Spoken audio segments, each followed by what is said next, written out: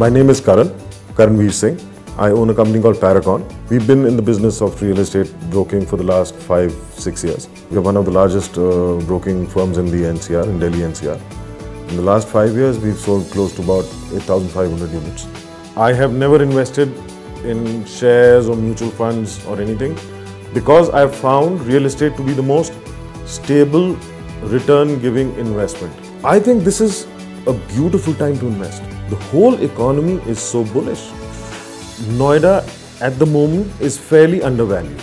It has a huge potential for rise in your investment. I know for a fact a lot of companies are looking at Noida very closely, and you will see a huge movement happening from Gurgaon to Noida. They're just waiting for the commercial to get delivered. Noida is cheaper than Gurgaon. The connectivity is better, the infrastructure is better, the security is better, the lowest crime rate in the NCR. Noida is going to be the first city in the country to get 4G. As of now, there is one line which connects metro to Noida. Within the next 3 years, there are 2 more lines coming to Noida. Where do you have that kind of connectivity? It's a 4-minute drive from the nearest point in South Delhi. Whereas Gurgaon is 45 minutes from its closest point in South Delhi.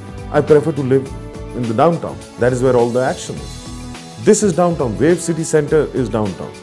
You have high-end living. Everything is within walking distance. You have residences right from studio apartments to the most luxurious villas that the country has ever seen. You have offices. You have malls. You have multiplexes. It's a mini city by itself. Now why Wave?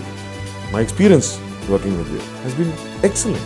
The first time I met Mr. Chadha, I saw the passion in him. When you're buying with any other developer, you're buying a house. Over here, you have a company which is committed to the project for life. How many people do you know like that? I am very comfortable investing with Wave. Now real estate has started picking up in the last couple of months after the elections. Now that the prices have started moving up, now's the time to buy.